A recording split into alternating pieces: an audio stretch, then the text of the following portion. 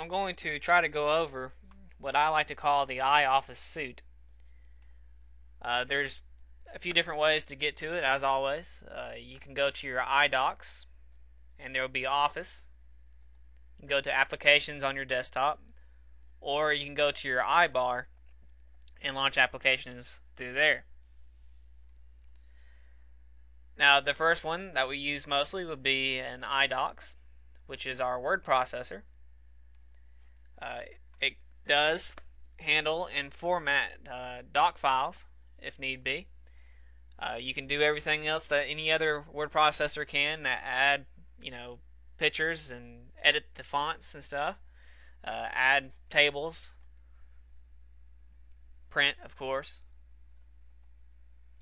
Our next thing is going to be our iSheets.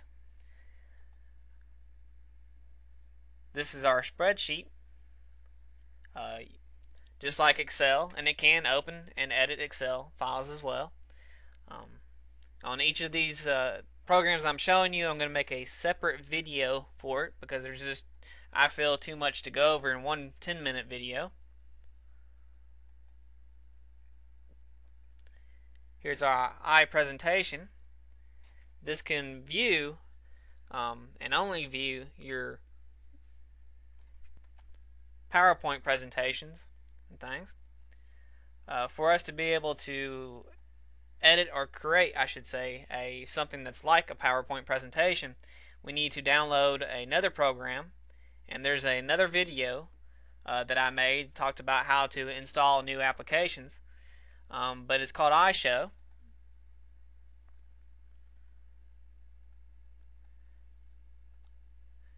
And here we can make slideshows, or presentations I should say, of whatever you want. You can add text and photos and everything just like you would any normal presentation maker. And of course we have our calendar, which not only is a calendar, but you can also schedule things in there. And as you can see, you can add up to 5 different colors here that mean different things, like work or whatever. There's a whole nother video on this as well. So it's also used as a task manager, or can be used. We have our contacts, which is our address book. It supports the V card, which just about everyone that I know of uses that these days. And you can see it has plenty of fields for it. We have another video for this as well that you can look at.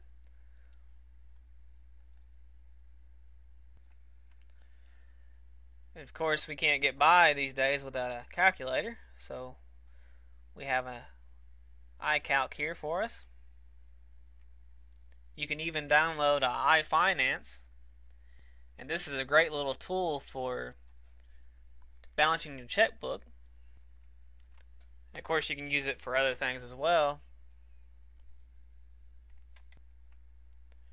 And another application you can download is called iMail. So it does what it says. It checks your emails and things. For now, at the date of this video, it can only do POP3 accounts to set up for that.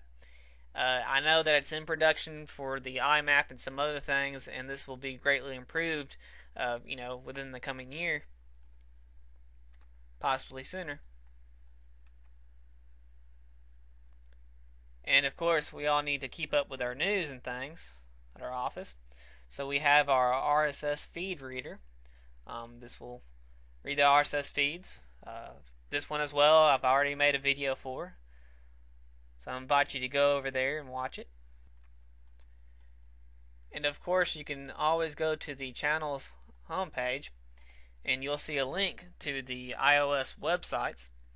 You can go there, and there's documentations and the wikis and other stuff that might be quite handy in forums as well.